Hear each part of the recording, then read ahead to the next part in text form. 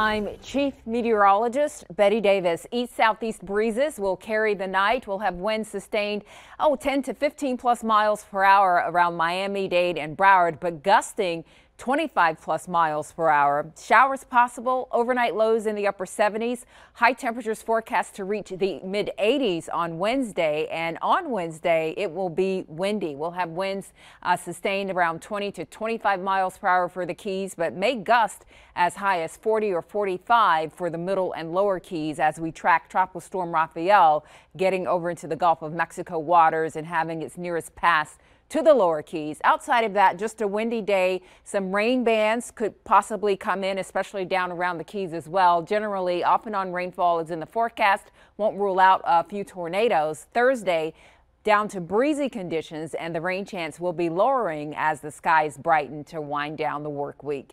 This is the 7-day planner you can always get on local10.com. You can watch us on Local 10 News Alexa for other updates throughout the day.